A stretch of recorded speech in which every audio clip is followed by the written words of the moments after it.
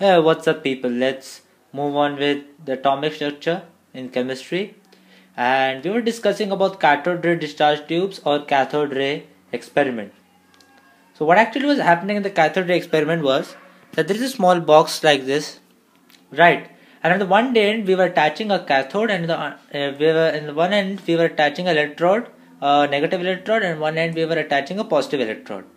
What is happening here was like we have this. Let's say this is the anode, and then we had a cathode, similar cathode in this.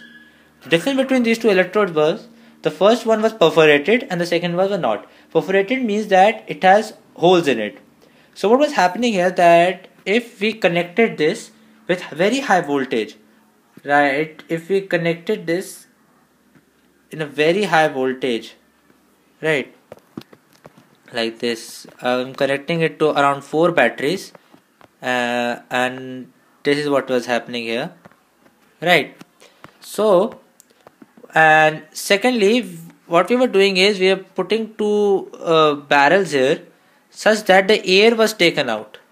The air was taken out to create vacuum. Okay, so vacuum was created here. So now this was happening here. So what we have here is that when vacuum was created, we can say that all the gases were not taken out. The vacuum pressure was kept so that the gases were at very low pressure, right?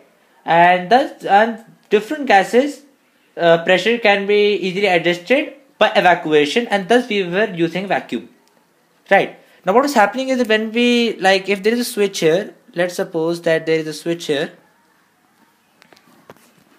we have a switch here, right? And when we close down the switch, current starts to flow in this. Current should have flown in this, but we know that if the two electrodes are not joined together, the electricity will not flow, the circuit has to be open. But in this experiment, the electricity was flowing, and what is happening here was that if behind this anode, this thing is the anode here, if behind this anode, if we put, let's suppose, a fluorescent kind of a sheet, then this fluorescent sheet started to glow at certain regions. Let's suppose it started to glow here and here.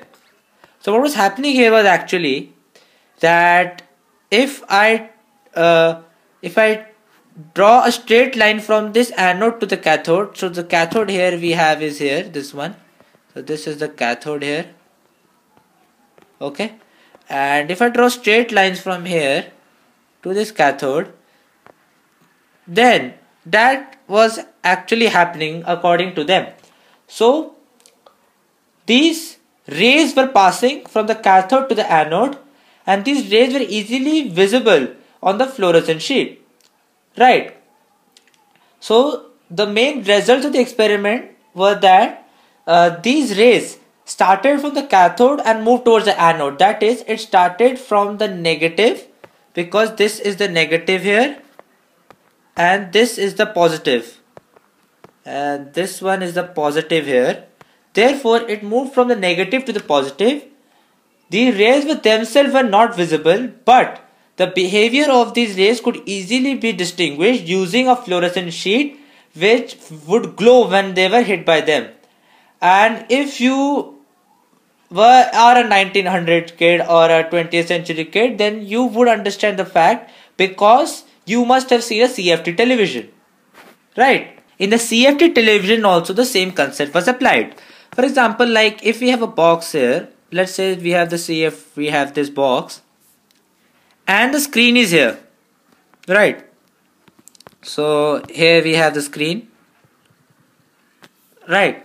What would happen here is there would be a fluorescent sheet here like this, and certain rays were passed in such a way that this gave us the image. Like there used to be receptors here, targets here, and these targets would go on and off as the signal we needed.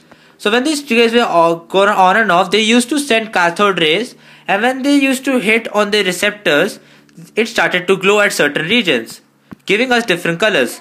And this was so like different that they gave us colors like this.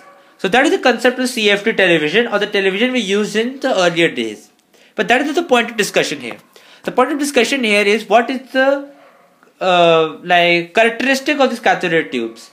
When in further experimentation, it was found out that these cathode ray tubes moved in straight lines in the absence of electrical and magnetic fields, which is very important here to understand that there is a condition applied here, the absence of electrical and magnetic fields. So we need to also study that what would happen if there was a magnetic or an electric field. So in the presence of the electrical magnetic field, like for example, if I apply, let's say like this, I apply a electric field here, right? So I am applying an electric field. So the behavior of cathode rays was similar to that we expected from negatively charged particles. So what was happening here is that when they are moving in straight lines, if an electric field is switched on in the perpendicular direction, then the cathode rays would move towards the positive electrode. Like that, it would move towards the anode of the electric field. So this suggested us that these particles are positive are negative in nature, right? So this experiment was done way later than what was done with the cathode ray tube. Also, scientists tried to perform the same experiment with different types of gases. They first used hydrogen in it. They used hydrogen. They used helium. They used they also use another types of like noble gases like krypton and xenon and etc. But in every type of gas, the characteristic of the cathode rays did not change, right? So it was said that the cathode rays do not the particle nature of the cathode ray do not depend upon the gas present in the cathode ray tube, and also the materials of the electrodes were changed. It was changed to zinc, to copper, from carbon, etc. But still, the characteristics of the cathode did not change. Therefore, it was concluded that these cathode rays are made up of negatively charged particles, and these negatively charged particles were called as electrons. It was also proved that these electrons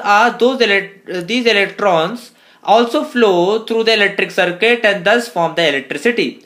But it has to be noticed that this was also proved that the electrons flowing in the cathode ray tube were not the same electrons that were passing through the electric current, which is a different topic in physics. Now this experiment was first successfully performed by a British physicist named J.J. Thomson in 1897. So we have in 1897 we have a British physicist called J.J. Thomson performing this experiment to his success, and thus using this he made some calculative approaches.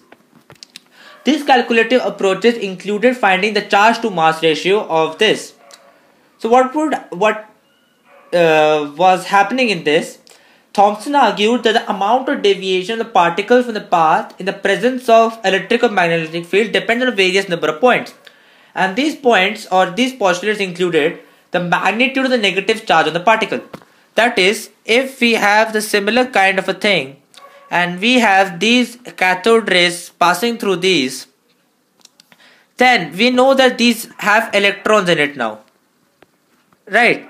So what is happening here is that okay, so we have electrons here, right? We also have electrons in here, right? So he said that the magnitude of the negative charge on the particle will decide the deviation when an electric or magnetic field is applied. And he also postulated that the greater the magnitude of the charge of the particle, the greater the interaction between the electric or magnetic field, and thus greater is the deflection, which is quite easy to understand because more will be the charge, more it will be attracted towards the positive electrode, and thus it will move by that direction. He also said that the deviation or the deflection will be also dependent upon the mass of the particle. if the mass of the particle, the lighter the particle, greater the deflection. This because if you consider it in terms of momentum, right? If the mass is high, if the mass of the particle is very high, it will be very difficult to change its direction or speed. So if we consider the point of direction, because in deflection we are considering direction, it will be very difficult us to change the direction of the motion. Therefore, it was rightly postulated that lighter the particle, the greater will be the deflection. And the third point where was the strength of the electrical magnetic field, which is very obvious because if the electric field strength is increased, more number of electrons will be attracted towards the positive electrode because there will be more attractive power of the electrode. Therefore, these 3 points, the charge, the mass and the strength of the electrical magnetic field depended upon the cathode experiment. Thus, what he did was he applied an electric field on both sides of the cathode ray. So, he applied an electric field in this direction here, in perpendicular to the propagation of this, like this. He applied electric field and he does saw the deviation of the angle of deviation. Using this angle of deviation by accurate measurements, these measurements are just out of a context, out of our understanding concept. So what he found out using this magnetic field is the E by M ratio or the charge by mass ratio. So what actually he found out was the charge by mass ratio, right? That is, it is E by M. Okay, E by M ratio, and that he found out to be using certain constant of 1.758820 into 10 to the power 11 coulombs per kg. Where you should understand the coulombs is the SI unit for charge and kg is the SI unit for mass. So this is the charge by mass ratio of our electron or our cathode ray particle. Thus, electron came as a new concept using this cathode ray experiment, and it was easily proved that this electron is a constituent of the gas atoms, and this electron has a charge by mass ratio of 1.758820 to 10 to the power 11 coulombs per kg.